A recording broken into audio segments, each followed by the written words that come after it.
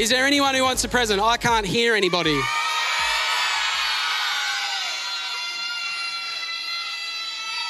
Fair to Lockie Wheezy. I saw your hand go up. Down you come, mate. Let's give Lockie a big round of applause. So Lockie wants a present. Lockie, Merry Christmas. Everyone say Merry Christmas, Lockie. Can you just come here? Are you excited to open this present? Yes, very. Say that again. Yes, very excited. Very excited. He is very excited. Sorry, I didn't realise you were going to keep on talking, a bit like me. What do you think's in there? I don't know. Don't want to have any guesses? No, none. Think it's going to be massive? Yep. Awesome. All right, well, let's open it up. Who's excited for Lockie? All right, go for it, Lock. Okay, so it's a foam box. It's a little esky thing going on. Crack the lid. Might have to crack the lid. Crack the lid of that. There's a lid on it. Ooh, oh, Lockie, what's going on here? There's another present. Oh, well, lift that one up. Oh, hang on. Is there something else in there? Is there something else in there? Yep. Can you read it out, what it is? 7-day access pass. To Anytime Fitness. Lockie's earned himself a 7-day access pass to Anytime Fitness. Hey, you better put that one in the pocket. Maybe you can lend that to your old man. Show us your muscles. Hey, he doesn't need that at all. Trav, where are you at? No, I won't. All right, Lockie, keep going. Fantastic. So there's another present in here. Oh, we got a cardboard box. Who's excited about what could potentially be in the cardboard box? All right, crack it open. Let's see what's in there. Another present. Oh, and? A bell. A bell? What kind of bell? Chocolate bell. Ooh, is that a good gift? Mm-hmm. Do you think it's going to get better? Yes, sir. All right, well, put that one away. Let's see what else is going on in here. Crack that open. We got another present. Hold it up, so everyone can see. Oh, a pink shoebox. What could be in the pink shoebox? Who's feeling very excited to see what's in the pink shoebox? I want Air Jordans. If you miss out, we want Air Jordans. I can promise you don't have a $250 pair of shoes in there. Crack it open. Let's see what's in there. A little bag. Oh, what's in the bag? Hold them up. Pull out. What's in there? All right. We got Twix. Snickers. Mars. And Maltesers. Is there anything else in there, or is that all? Awesome. Collect all of your presents. Who thinks that's a pretty good gift for Lockie? That's a pretty good score. You better take, now there's a bell there you got to take as well. Take that. Do you want to put it back in your box there? Brilliant. And you got your card, you got your 7-day access pass to Anytime Fitness. You're going to need that after you get through all that chocolate. All right, wonderful. Off you go. Brilliant. Let's give Lockie a big round of applause.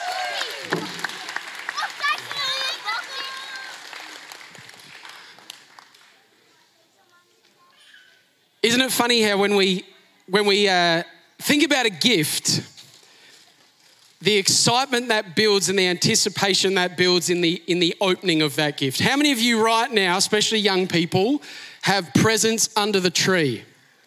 How many of you young people, mum and dad has said, do not touch the present under the tree?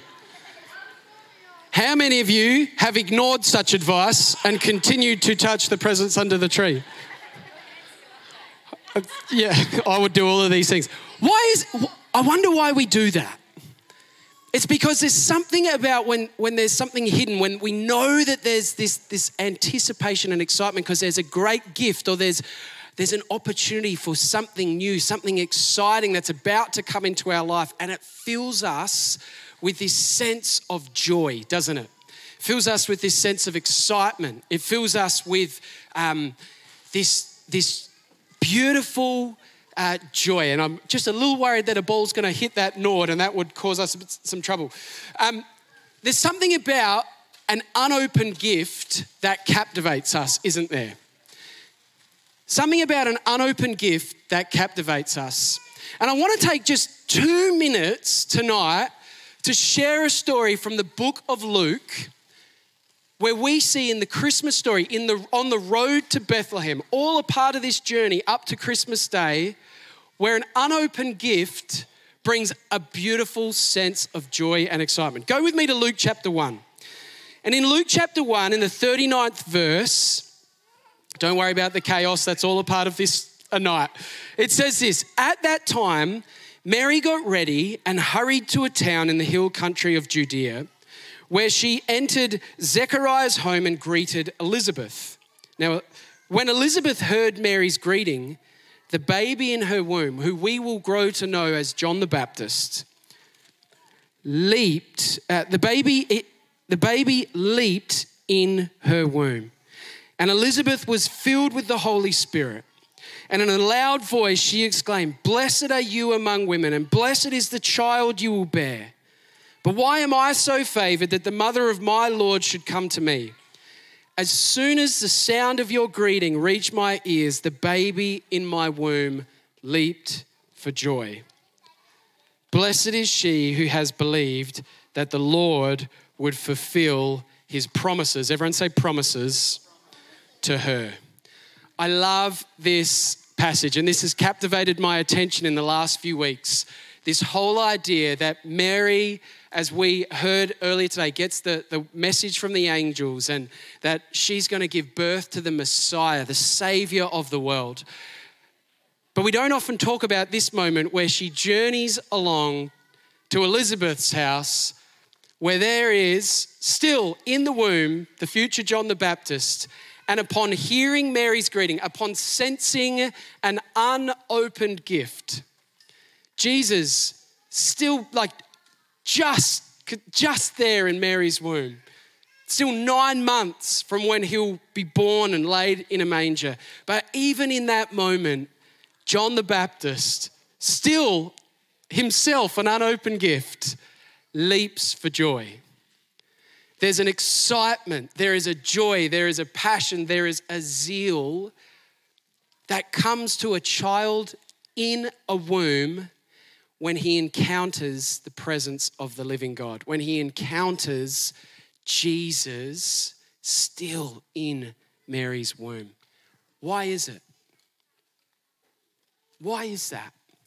Why does John leap for joy? And here's a really interesting question. Do we leap for joy? Do we leap for joy at this story, recounting this story, at the thought of Christmas next week and everything that goes with it? Do we leap for joy knowing that God has come to dwell with his people? You see, John the Baptist leaps for joy, and then Elizabeth is excited. And there's this beautiful moment. Blessed is she, verse 45, who has believed that the Lord would fulfill his promises to her. And if you keep reading, as we go from verse 46, Mary goes into her beautiful song, doesn't she? My soul glorifies the Lord, and my spirit rejoices in God my Savior, for he has been mindful of the humble state of his servant. From now on, all generations will call me blessed, for the Mighty One has done great things for me, and holy is his name. His mercy extends to those who fear him from generation to generation. He has performed mighty deeds with his arm. He has scattered those who are proud in their inmost thoughts. He has brought down rulers from their thrones, but has lifted up the humble. He has filled the hungry with good things, but he has sent the rich away empty. He has helped his servant Israel, remembering to be merciful to Abraham and his descendants forever, just as he promised them. There's this incredible picture that Mary here is singing a song about something that is not yet opened, a gift that is not yet unwrapped, that these things that she's speaking about have not yet come to pass in reality. Are you with me? That all of this is her singing about the promise of God, knowing that God is good on his promises and he will bring these promises to pass, just as he was with Moses and just as he was with Abraham. And the whole message that she's leaping for joy, she has this excitement, is because she knows that the promise of God now in her womb is going to bring hope. Everyone say hope. Not just to Israel, but humanity. Because that was the promise of God to Abraham, wasn't it? That through Abraham, all nations would be blessed. That God was going to raise up a people that through them he might be proclaimed to the world, and then he would raise up a Messiah that would bring the entire world into right relationship with him. And that promise is the hope that Israel has held onto. That promise is the hope that Elizabeth has held onto. And that promise is the hope that Mary now sings about. And that promise is still in her womb. And as we come to Christmas, here's what I want us to realize. Yes, we should have joy. We should have excitement. There should be a vitality. There should be like, oh, I can't wait. But not so that we can just unwrap random presents, which are great and it's all good. Not just so we can eat a nice turkey. Not so that we can, just spend time with family. All of those things are good, but all of it is about looking forward to a greater promise. All of it is looking forward to the promise that this Jesus who was and is to come. That he has come, that he gave his life for humanity, but his promise is that he will come again and he will set all things right. And friends, that gives us hope. And where there is hope, there is joy. And what we have to understand at the moment is that if you are in Christ and you truly know this hope, you will have joy. That does not mean that you won't have sadness. Joy, you can be sad and still filled with joy. But when I look at the world today, what I see is a growing, increasingly joyless society. I see an increasingly just, not even just depressed or anxious, but you just see people walking around with so little joy, so little vibrancy, so little light in the eyes. So many people walking around with heads held low. So many people just focused on the next step and the next step. And I can't help but think it's because they lack hope. Because we are putting our hope in all these things that are temporal. We put our hope in money. We put our hope in a promotion. We put our hope even in our family, that our children maybe will do something significant. Maybe they'll make an AFL team. Maybe they'll be, I don't know. We're constantly putting our hope in things that do not last. And deep down within us, we know that. Deep down within us, the world understands that what I'm holding on to is temporal and will not last. And therefore, I have no hope. And therefore, I have no joy. But when you know that he is good on his promise, when you know that the King of all kings and the Lord of all lords who came in a manger, who lived a perfect life, who freely gave his life on a cross, who took his life back up and rose from that grave, who ascended to the right hand of the Father, who sent his Holy Spirit as a testimony to his church that he will come again. When we know that he's coming again, when we know the promise of God, when we know that every tear will be wiped away, that every wrong will be made right in him, when we know that, we will have joy.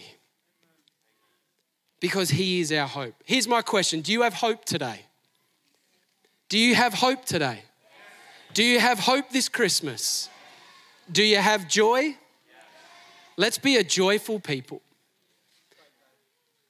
Let's be a joyful people. Let's be a people who take our eyes off of our circumstance and put our eyes on our hope.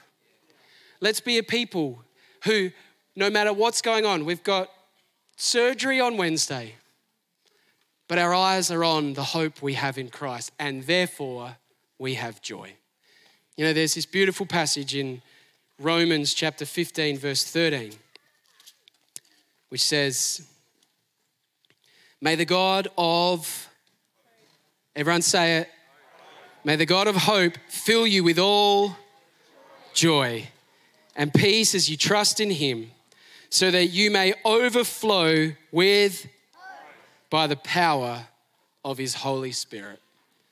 My prayer for us at Hills Baptist this Christmas, no matter what's going on in your life, my prayer for you individually, no matter what's going on in your life, no matter what you are facing, is that as you look to the Christmas story, you would see Christ crucified and glorified and coming again, and that would fill your heart with an unshakable hope, and therefore you would have joy that is expressed in song and eating and chatting and all the stuff, but all of it points to him. Amen.